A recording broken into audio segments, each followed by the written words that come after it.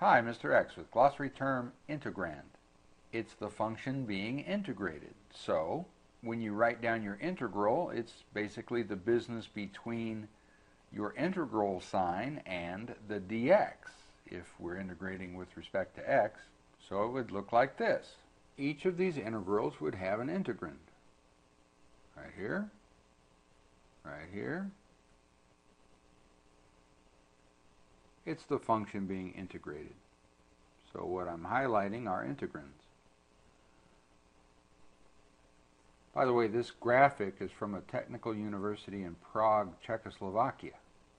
But I assure you that their integrals are just as good as anybody else's integrals because the language of mathematics is universal.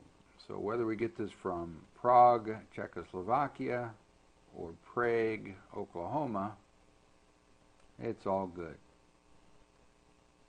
Get the idea of what an integrand is? It's just a name for the function being integrated.